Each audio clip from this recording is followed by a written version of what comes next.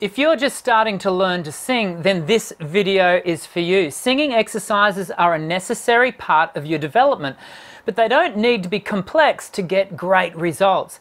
In this video, I'm going to show you 3 beginner singing exercises that will get you started on your journey of learning to sing. Sound check.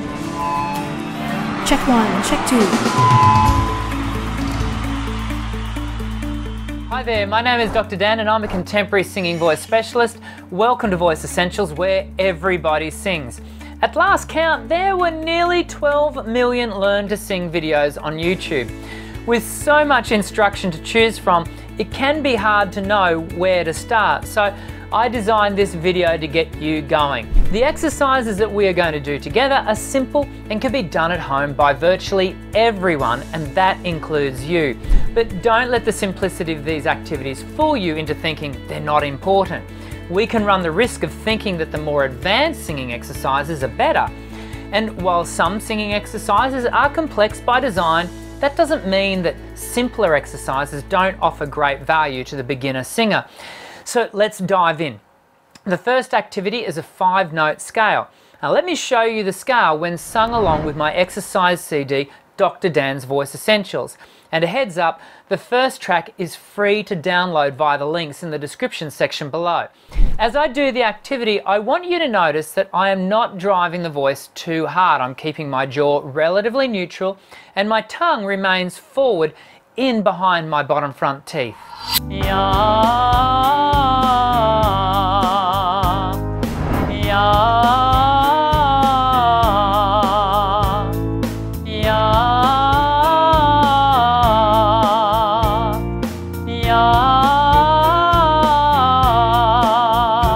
The 5-note scale helps the beginner voice to start connecting notes together in a melodic fashion.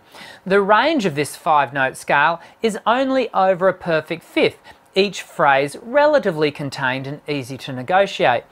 So too with the next activity, the 3-note scale. This beginner exercise still only covers the range of a perfect fifth, but it's slightly more challenging because it requires the voice to make larger melodic steps. Have a listen.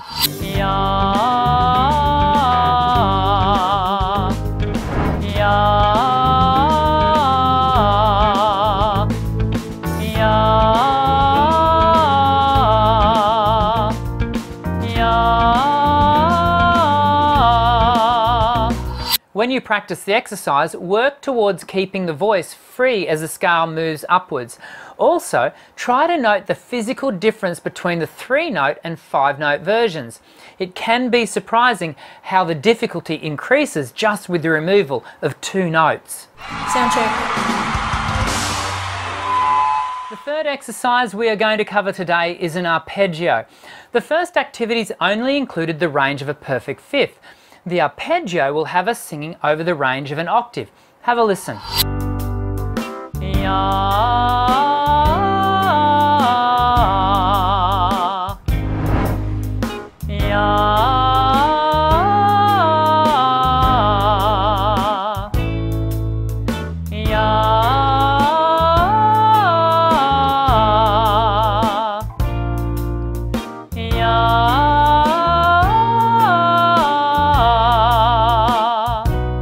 For some of you, this might start off as rather challenging, and that's okay. It may take you some weeks and months to master the exercise.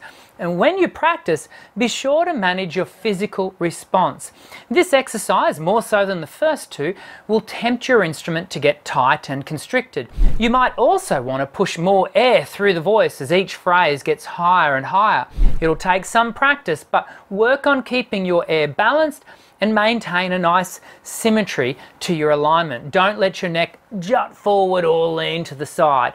Again, you can download the exercises we've covered today and many others besides from my website via the link in the description section below.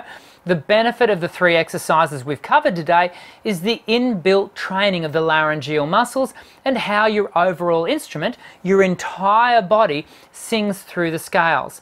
Then when you come to sing through a song, your voice is more able to better apply balance to the melody and negotiate each phrase with greater ease. I have many other Learn to Sing videos on my channel, Dr. Dan's Voice Essentials. that I think you'll find helpful when learning to sing. I hope you'll take a moment to subscribe to the channel, where you'll have access to new videos every week. I'll see you again soon. I'm Dr. Dan. Sing well.